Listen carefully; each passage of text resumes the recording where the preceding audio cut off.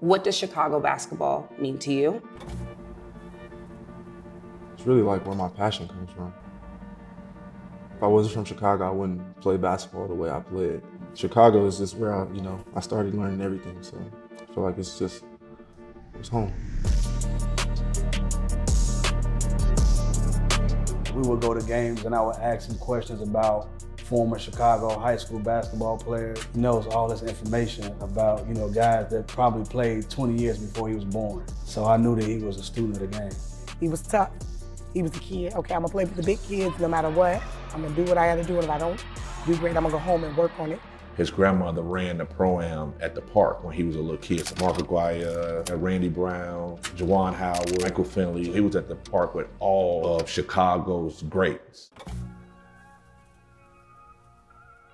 I feel like, my grandmother was just big into knowing what was going on. So she was just really big in the community. So just being able to be around her and, kind of, maneuver around the neighborhood and going throughout the city, going to Pro-Am games, it kind of just, made me, eager and, my love for it grew. My mom was always involved, like with the Pro-Ams, the young kids from her school, she was involved with just the basketball community, but just keeping the kids off the streets or doing just anything, keeping them involved and keeping them active. The Chicago basketball scene, it's tough. And Chicago is the city of blue-collar basketball, and it is played like no other place in the country.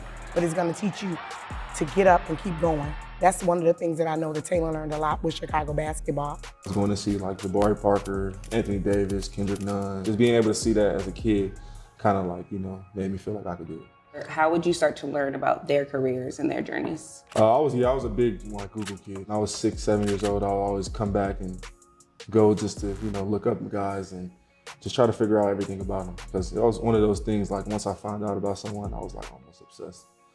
Okay. Is there one player, when you think of their journey, that you kind of felt inspiration from? Definitely Jabari, for sure. And Derrick Rose. There's a few other guys, but just the main guys that went to Simeon. Where do you think you get this inquisitive spirit from? My mom, for sure. Growing up, my mom she always told me there's no such thing as a dumb question. So, I kind of ran with that. He was 10 years old. He came to one of my camps I had here at Simeon. I felt like I was just destined to go to Simeon. People were telling me I was going to Simeon and I was in 5th grade. But when the time got closer, I just was like, okay, I want to go to the school where I'll probably get an opportunity and then where, the best are going to be. So I felt like Simeon was where the best players were. I remember I was in Kids Foot Locker one day with my mom and the cashier went to Simeon. And I was probably 7 or 8 years old. And then my mom was like, yeah, the Simeon, they had Ben Wilson. And that's the first time I ever heard Ben Wilson's name. So I was 6 or 7 years old. So after that, I Googled everything about Ben Wilson, went home, seeing all the Nike commercials, seeing all the, the stories about him. And it was just something that, stuck with me. Chicago, with all the violence that we have, just keeping these young men safe so that they can understand they do have a family outside of their immediate family and they have an outlet. I think we put that cover over these young men. We build a family bond with these guys because if they need anything or they need any support, things that we all, have somebody that we can reach out to make sure that we have the resources for them. They were there for me for advice that I needed. If I needed a place to stay, if I needed a place, to be, I could always count on them. They basically were like father figures for me. So, just being able to have them in my life was pretty good. Coach Corey and Coach Rob stepped up by just being involved, but the whole coaching staff, when my mother passed first, but then his father passed, the next year, they were really, really involved with helping and communicating with him and keeping him on the right track because we dealt with a lot of tragedy fast and at a young age. I talk to Coach Rob a pretty good amount too still. I talk to Coach Corey almost every other day. Coach Corey is I've known Coach Corey since I was 8 years old, so we've always been pretty locked in. I would just send him a text message and say, hey man, good luck tonight, go out there and have fun. We still talk. He's just like a son to me. And I think the sky's still the limit for him because he's still a young man. They still treat me like, I'm still that same kid that came in. But obviously they know I'm just a lot older in the NBA now. My vision, where I am now is what they envision for me. Do you know his son wears your number? He does. How does that make you feel? It feels good because, Simeon is one of those places where you see a pro every other 4 years. So just being able to be that pro that came through while his son was still able to see me and be around me every day was, you know, it's good for me. Lakers have a chance for the break. Tucker says, yeah, I'm gonna show you what I can do. A rare turnover in this game. Another one is good to the rack. Great hustle. THT did not give up.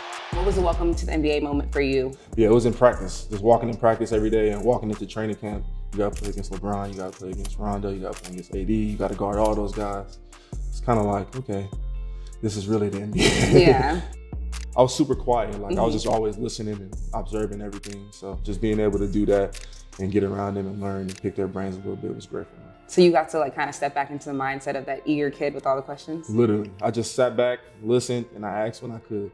I think as a rookie, that was like the best opportunity. And it was a blessing because, you know, with him being able to work with them and learn from them. Yeah. So now with him being a vet 5 years now, he knows what to do and not to do. He received that, so he's able to give it back. So I'm really proud of him in doing that. What is it like to kind of step into that role as this leader, as this vet? It's crazy, it's super crazy. I still don't even really consider myself a vet yet, but just being able to be somebody that people, you know, look up to, especially like younger guys that are like good, and then being able to like be around the younger generation that are coming up still is, you know, it's crazy, honestly. How do you pour into these young guys that are now on the Jazz? So you got to let them learn a little bit. Then you also just got to be there for them, knowing like the fact that if I could be a big brother figure for someone, and especially at this level, it can only do like wonders for them.